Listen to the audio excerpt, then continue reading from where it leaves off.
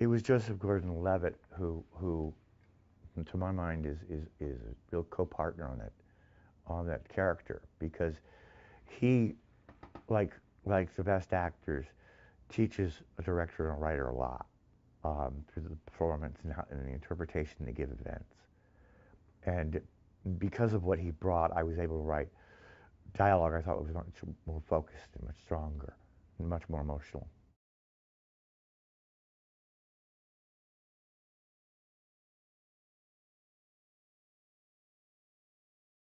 Shooting in 3D was Robert's idea.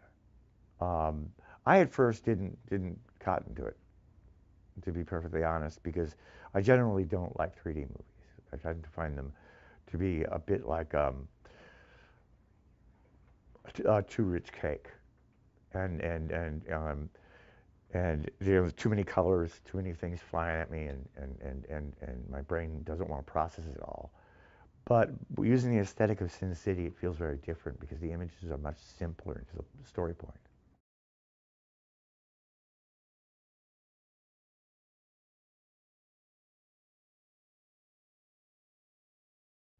Josh Brolin um, is like a dream come true.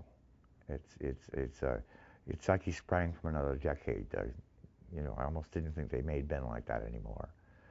And he brings um, a real passion to Dwight McCarthy, as well as a manliness that the character absolutely requires.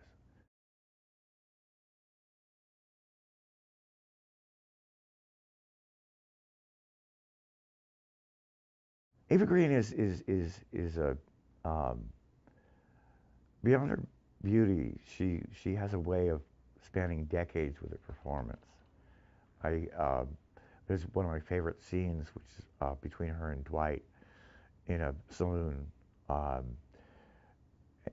where I was watching her performance and I was transported back to a year before I was born because she's able to bring so many of the qualities of classic actresses like Bette Davis and Patricia Neal and Barbara Stanwyck to the modern screen. So she's really got it all.